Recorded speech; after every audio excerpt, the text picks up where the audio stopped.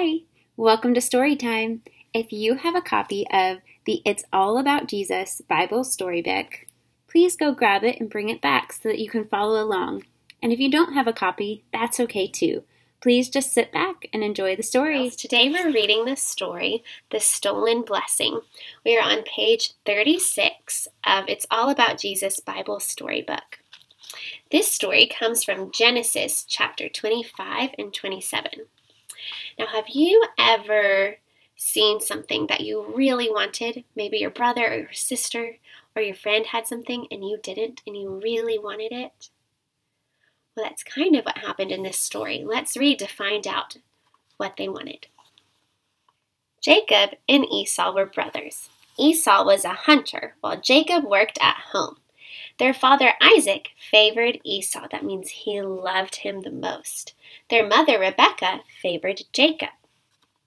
One day, Jacob was cooking lentil stew when his brother came home from the field. "Whew, I'm exhausted," Esau said. "Let me eat some of that red stuff." Jacob answered, "First, sell me your birthright." The birthright usually belonged to the oldest child. Whoever had the birthright got more of his family's belongings when his parents died. "I'm so hungry, I'm about to die. So what good is a birthright to me?" Esau replied. So he agreed to give Jacob his birthright for stew and bread. Do you think that was worth it? He traded getting all of these amazing things for a bowl of stew. Let's see. Now their father was getting old and losing his eyesight. Isaac called for Esau. "I want to bless you before I die," Isaac said. Isaac asked Esau to bring back food from a hunt and cook it for him. Rebekah heard Isaac and Esau talking, and she came up with her own plans. She was kind of being sneaky.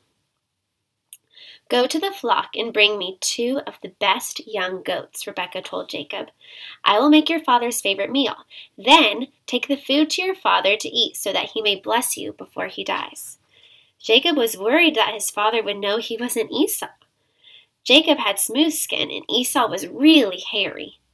Rebekah put Esau's clothes on Jacob and covered his hands and neck with goat hair so that Isaac would think Jacob was Esau. Then Jacob took the meal to his father. So, did y'all hear who Jacob is dressing up as? He's dressing up as Esau and pretending to be Esau and trick his dad. Oh boy. Let's see what happened.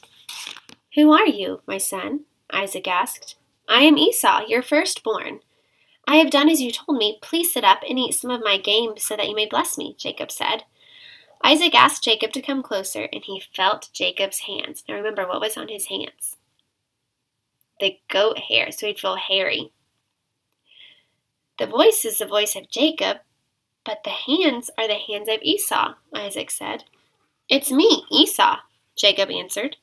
So Isaac said, "Serve me, and let me eat some of my son's game so that I can bless you." Then Jacob brought his father food and drink, and he ate.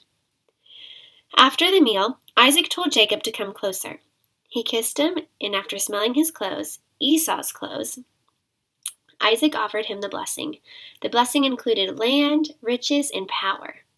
Then Jacob left. About this time, Esau came home from his hunt and cooked a meal for his father. When he offered the food to Isaac, his father told him that he had been tricked, and Jacob had been given the blessing.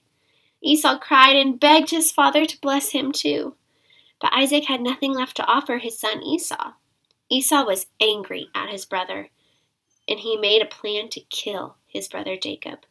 But Rebekah sent Jacob away to her brother's house where he would be safe until Esau calmed down. Thanks for reading, Miss Mary Page. So Esau gave up a fortune, lots of money and land, for a bowl of soup. Who gave up his blessing for us? Do you know? Jesus. Jesus gave up his blessing for us and took the punishment that we deserve. What a gift. What a blessing. So boys and girls, if you'd like to do a craft to go with today's story, please check out our guide for kids on our website. We'll see you again soon. Bye.